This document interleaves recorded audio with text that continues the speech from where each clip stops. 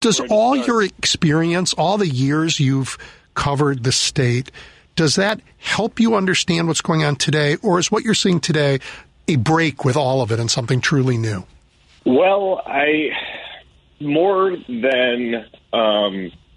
it's a culmination of trends that we've been seeing play out over the past several decades. And I think that it's really gotten to the point where it's the exercise of raw political power unleashed. No restraints, not even pretending to have restraints anymore.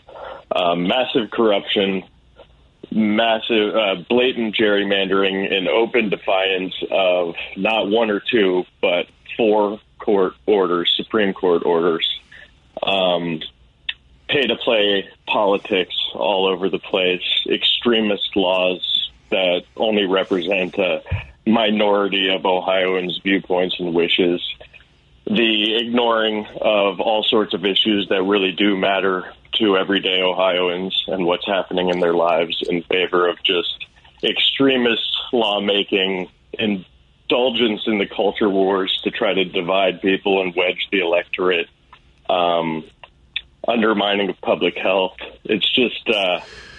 it's kind of impulses that we've seen grow over several decades that have just metastasized to the point of being truly toxic and dangerous to the fundamental institutions of our republic.